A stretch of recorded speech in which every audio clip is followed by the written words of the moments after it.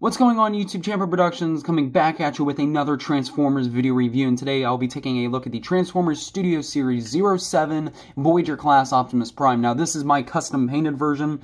I do have a video of this guy up on my channel before I custom painted it, so if you want to check that out, link will be in the description box below.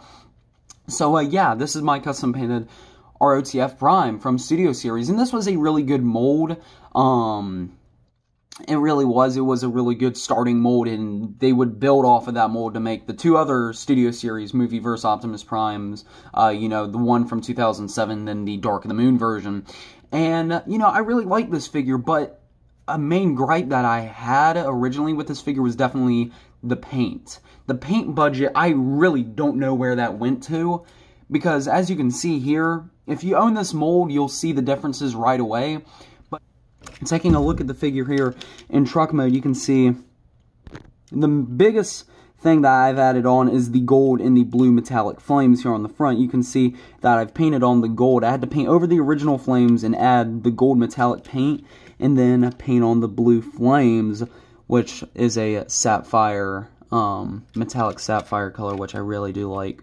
The grille here I've actually custom painted a good bit as well.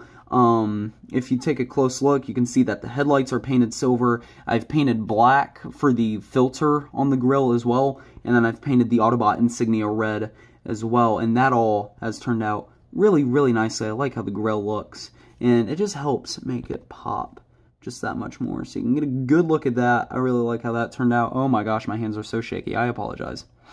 So, there you have that. Coming around here to the side here, you can see I painted the hubcap silver as well, because that was one big issue I had with the original paint job as well, is that these were all black before, and they looked awful as compared to what they could look like. And then I've painted the gas tank here silver, and I painted a little bit of blue there where the hinge was, because the hinge was this red color that they chose for the rest of the figure, and then I painted the stairs. Smokestacks were already silver, so I didn't have to bother that. Back here, I have painted this back section here, and the trailer hitch, which become his feet in robot mode. So, I mean, overall, the figure's been really, really well sculpted and everything. It just didn't have the paint to help make some of the details and whatnot pop. And just for a quick size comparison, I'm not gonna, you know, go on forever about this, but here we have Studio Series ROTF Starscream and F-22 Raptor. I really like that jet mode. So, there you have that, and because this is an awesome figure, ROTF Studio Series Grindor, so we can see how these two scale side by side. If you want to check out my review on Grindor, which I highly recommend you do, this is a great figure. Link will be in the description below as well. So yeah, Prime in his truck mode looks really good. There's no changes to the transformation. I haven't altered the figure structurally. I've only altered the paint. So let's go ahead and get him into his robot mode.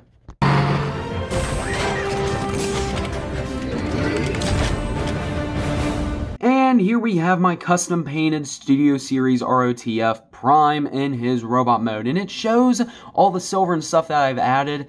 It shows how much better looking this figure could have been than what they left it as. Now, where you see a lot of the silver, you would normally see a lot of gray plastic and whatnot. Again, I have a video review of this guy on my channel before I custom painted it. If you want to check that out, it will be in the description box below.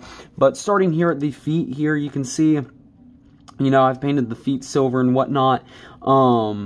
Looks really good. On the inside of his legs, I've painted some silver details. The springs, I've painted silver and whatnot. Thighs, I've painted silver as well. Added some silver paint. The blue was already there, so I didn't add that myself, but I've painted the thighs and everything. The waist piece, I've painted silver and added some gold, and I added a little bit of silver there on the stomach, but I wanted to leave some of that gunmetal color, and I also left the gunmetal, metallic gunmetal paint here on the shin as well, because I wanted that coloration differencing, so I painted that. The stomach, again, I left it that same gunmetal color, and then the windshield wipers here on his chest, I've painted black, just to help break up the detailing there, because they did not paint that. So, painted the windshield wipers. The head sculpt I have not altered in any way, shape, or form. So no paint on the head or anything, because again, I wanted to leave that gunmetal to break up the different shades of silver and whatnot. Arms I've painted silver as well.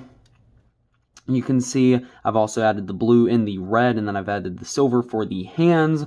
On the inner arm piece here, you can see that I've added some gold as well. So overall, the paint really does show what this figure could have looked like had they actually gone the actual mile to paint it properly. And I mean, it wasn't a bad painted figure prior to this paint job. I just think it looks a lot better custom painted and whatnot. In the back remains the same, still has all the kibble and whatnot, but you know, with the painted gas tanks and whatnot that I did from vehicle mode. So, you know, really good looking figure. Now I've got them all painted up. I really do like the paint job for this guy, but setting him here to the side, let's bring in some size comparisons. Here is ROTF Studio Series Starscream to see how these two look side by side, and we can see that Starscream is a significant bit bigger, about a head taller than Prime, so you can see that. Get him angled a little bit better. So there you have that. And here is ROTF Studio Series Leader Class Grindor, so you can see how these two scale side by side, and they look pretty good together, in my opinion. And so there you have that. He can still hold his Energon swords that he comes with. I didn't alter these anyway, paint-wise. I haven't messed with them because I really like how they look. I think the gunmetal works really well for them. They just peg into his hand like normal. So there you got that. And you can see that the gold and the blue flames from the hood of the truck mode carry over to the robot mode, and it really does help the look, in my opinion. Looks really, really good. So overall, I'm really happy with this custom painted figure. I do have a couple other custom painted figures in my collection. I did Galvatron from AOE, that Voyager class figure, which didn't have a lick of paint on them overall.